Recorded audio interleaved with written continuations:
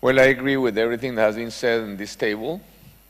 I think it's necessary, if possible, some redevelopment, but clearly that's not possible in a city like Bogota. We have 4 times as many inhabitants per hectare as London, and we have now 2.6 million homes in Bogota and the surrounding municipalities, and we need to build 2.7 more. So the question is where? This is like the London structure. This is from Urban Age, from LSC, from Enrique, and this is Bogota. So clearly, there is not much room to make redevelopment.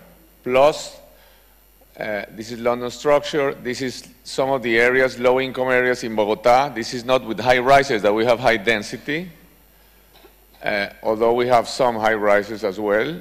But clearly, we do not have enough public spaces.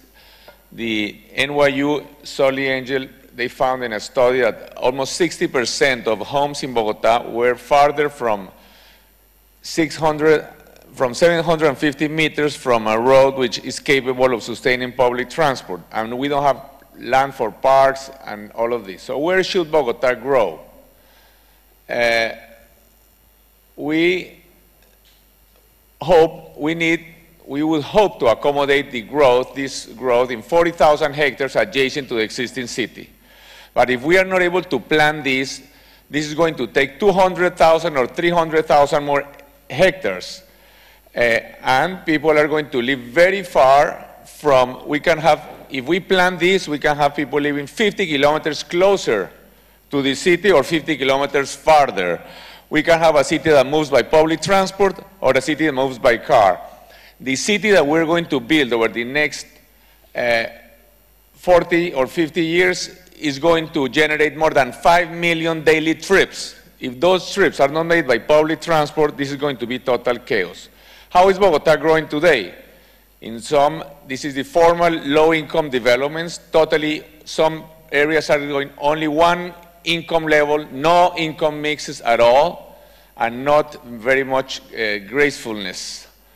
And this is the other high-income suburban American type, which is taking up huge areas, totally car-dependent, in areas where there is not public parks, no roads even for public transport, no public transport. And then we also have the illegal, informal development, which is, again, a little less now, but still a total mess.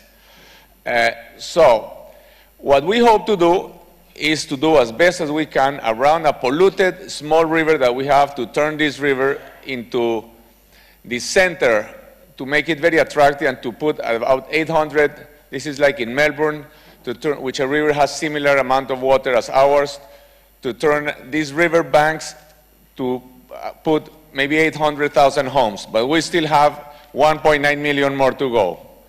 We have land. See, you see the city here, very near. We have, in some municipalities, we have thousands of hectares with which actually are closer, some of these, to the center of the cities than some of the area. This could be 30 minutes away by public transport from the center of the city. It's 20 minutes away, 15 minutes by bicycle to the airport. But then we have the problems that these are different municipalities. And so this is crazy that in many countries, municipalities have total autonomy in the land use. I think for cities to grow in the right way, it cannot be private interest. It can neither private interest nor municipalities, but instead regional authorities or national authorities which decide where the cities will grow, because nothing is more important for rationality. And the last thing is, how should Bogota grow? I think developing country cities have a fantastic opportunity to do a totally different urban design, which London or New York do not have. This is something that we did. We have about 70 kilometers of these bicycle highways. A city that is just going to be built could have hundreds of kilometers of bicycle highways crisscrossing the city in all directions. This New York cannot have, Paris cannot have, London cannot have. We could have, by the way, Bogota has the best temperature in the planet. We don't need either temperature. So all air conditionings or heatings in the world are set to Bogota natural temperature. So if we are able to have sustainable transport, it could be the lowest energy consumption city in the planet, because we also have water by gravity. But if we do not plan, it's going to be a total mess. This is the kind of infrastructure that we have and we need. We could have different road infrastructure, roads just for buses and pedestrians. And clearly, any road that is built should be built with exclusive lanes for buses, large sidewalks, bikeways, and so on. So I think both, we need redevelopment in Bogota. We need to redo a huge amount of the city, but not to increase density, but rather to do a better city with more parks, with more sidewalks, with better roads.